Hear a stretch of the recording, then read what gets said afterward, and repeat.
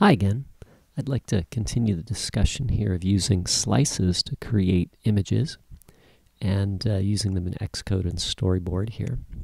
So, in the last example, I imported some images, moved them into my XC assets here, and then I sliced them up, set the options over on the attribute inspector, and then I use the images in Storyboard here to create a button. So I set them as the background for the button. Okay. And so in this video, what I would like to do is I'd like to point out that I use the images here on the button, but the sliced images can actually be used on a lot of elements. So, for example, you can use them on the UI text field. So if I grab the UI text field and I drag it out here and I resize it a little bit, I can choose a background image here in the attribute inspector. So I'll choose this. And I don't see any image here, and that's because this option for the UI text field, the last one here for the border style, doesn't allow for a picture. You also can't set the height when you're in this mode. But if you choose one of these other settings, then you can.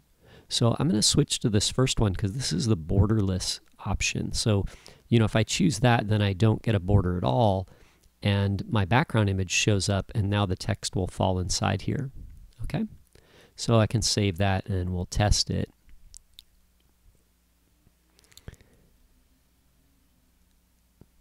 And there we go. And while this one works, it's something less than ideal. You can see the text runs right up to the edge there, so that doesn't work particularly well here, though it does work. So how can we work with that, right? So what I think I'm going to do to make this really work here is I'll delete that text field, and let's also try this, right? I'm going to scroll down the objects here, and I'm going to find the UI image view. And the image view works the same way. And if you assign one of the sliced images to the image view, it will fill the image view. Okay, so I'm going to select the image view here, and I'll choose the image here for us to fill the view with, and I'll choose button. And you can see the sliced image fills the area.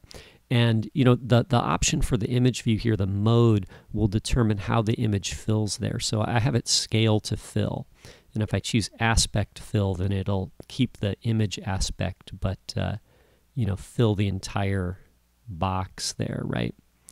So one of these ones might work better for some circumstances. For this use here, I want to fill the entire box, so I'm going to choose scale to fill. Okay, so now you can see this fills the whole area. So imagine that maybe this was going to be the background for my text input. Then I could do this and place a text field in front of the image view.